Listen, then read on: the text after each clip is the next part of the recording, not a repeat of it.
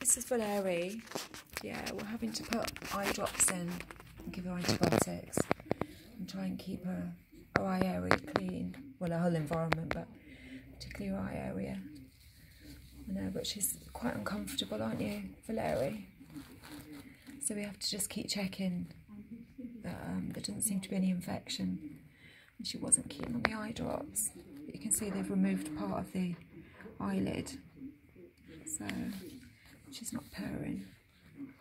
But she is eating well, so all we can do is medicate. And hope this is the end of her pain of her eyelids turning in and rubbing her eyes. You know, should have been done a long time ago, shouldn't it, little one?